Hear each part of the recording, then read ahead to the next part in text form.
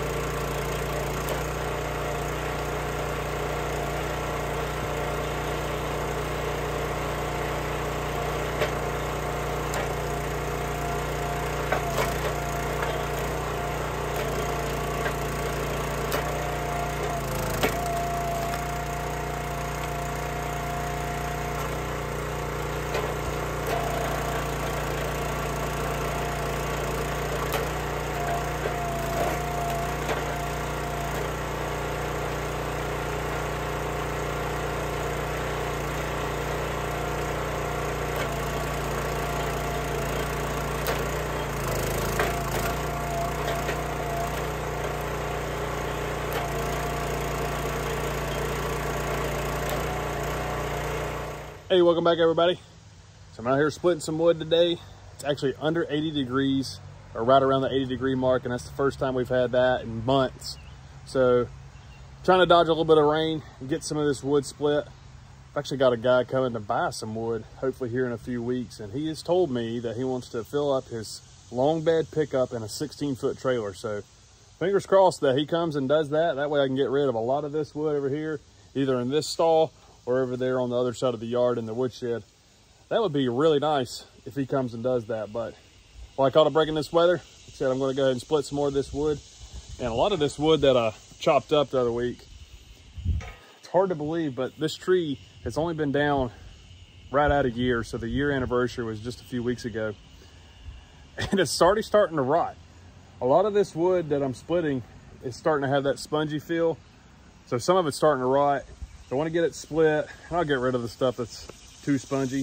There's no need to keep stuff like that around, but that's actually what I'm starting to deal with. I'm starting to deal with rotten wood with some of this stuff, and I'm really surprised that this stuff is rotting as fast as it is, because we've had such little rain this summer that I'm kind of just shocked that it's starting to do that. But kind of is what it is. That's the way it goes with pin oaks.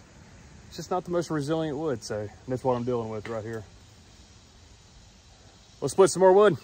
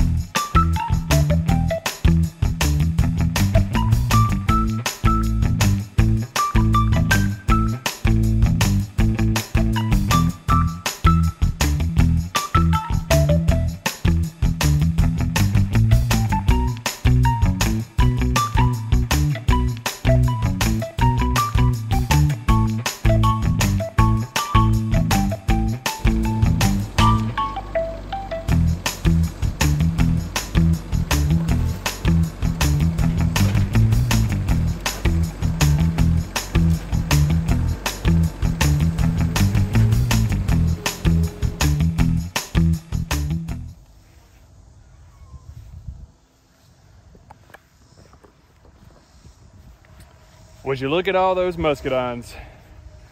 So me and Tony, probably about a year and a half ago, we really cut these vines back basically all the way to the stumps of them, and they regrew over the last year and a half, and that's what we have. So here in about a month or 2 months, those will be super ripe and ready to go. But I mean, just take a look at how thick and how many bundles of muscadines are up in here. I mean, I am super impressed with how these vines regrew over the last year and a half. I mean, there's just bunches of them everywhere through there.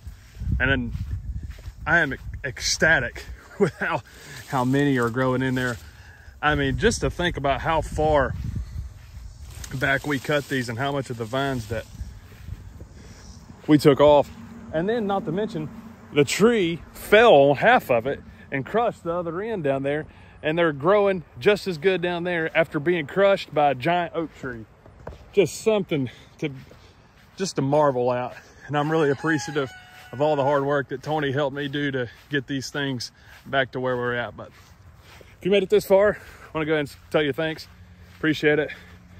Leave me a comment on what I should do with some of these muscadines here in a few months. Should I make something out of them or just eat them straight up?